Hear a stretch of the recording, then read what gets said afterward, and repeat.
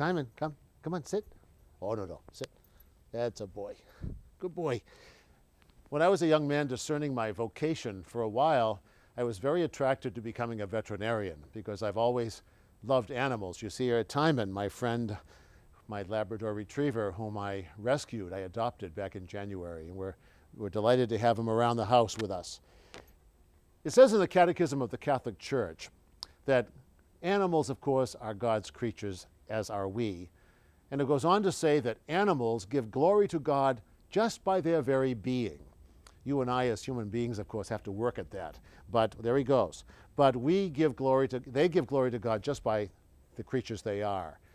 And that's why when we get around St. Francis Day, October 4th, Francis also loved animals, we have the custom in our diocese and many dioceses of blessing the animals. We do that again this year. It says in the Canticle of Daniel, praising really God for creation, dolphins and all water creatures, bless the Lord. Birds of the air, bless the Lord. All you beasts, wild and tame, bless the Lord. And so today, this time of year, let's thank God for the gift of creation. Let's work to maintain its integrity through our concern for the environment. Let's care for our animal friends. They're such reminders to us of God's gentleness and love.